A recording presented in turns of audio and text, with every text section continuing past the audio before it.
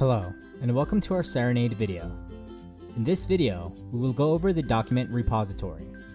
With this feature, you can now upload default documents in the admin tools, which can then be added onto any case or client profile. In doing so, it allows you and your staff to easily access any document, as well as be able to update organization documents at any time for all caseworkers to use. Let us log into the caseworker portal. From the home page, let us go into the admin tools by clicking on the settings icon on the top right and proceeding to click on Administrative Tools. We are now in the admin tools. You will then click on the Document Repository button, located on the top row. You are now in the document repository. Here you can upload any Word document, PDF, or image file to store.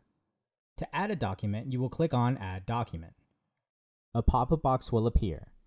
If clicked, it will open to your computer files where you will locate the file you wish to upload.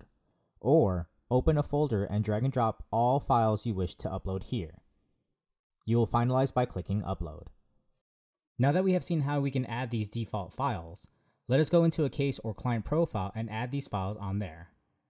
Let us click on the settings icon on the top right and click on Caseworker Module. We are now back in the Caseworker module. Let us go into a case profile. Once inside the case profile, we will go to the Documents section. From here, we can go into the Documents folder, or simply create a new folder. We will then click on Add Document. We will name the document, and when selecting file location, we will see Import from Document Repository. We will select it. You will then see the list of documents you uploaded. You will locate the document you want and proceed to click on Select. You will finalize this by clicking on Save. You have now successfully imported a document from the document repository. With this, you can store default Word documents, PDFs, or other, going in and updating when needing to make changes, and in doing so, all staff can now access these documents and include them when working on a case or client profile.